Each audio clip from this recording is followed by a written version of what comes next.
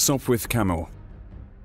The British Sopwith Camel was developed by the Sopwith Aviation Company as a successor to the Sopwith Pup, which had become outpaced by the new German fighters that emerged in the skies. The first flight of the Camel prototype was on the 22nd of December 1916, flown by Harry Hawker at Brooklands, Weybridge, Surrey. The aircraft was powered by a 110 horsepower Clerget 97 engine and was armed with two .303 Vickers-type machine guns in front of the cockpit, synchronized to fire forwards through the propeller via an interrupter gear. A hump protective covering over the guns gave the biplane its distinctive Camel name.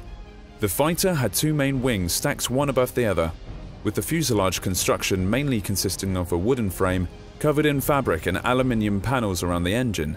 The Royal Naval Air Service put the Sopwith Camel into combat service first in June 1917, and the Royal Flying Corps put the biplane into combat the month after. Many novices were killed while training to pilot the vehicle.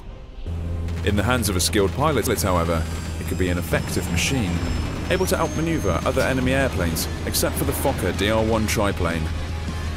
From mid-1918, during the German Spring Offensive, the Sopwith Camel was used as a ground attack aircraft. Along with other Allied aircraft, it would support the infantry's advance towards the German border, sometimes fitted out to carry 25-pound bombs to attack German strongholds. Some variants include the comic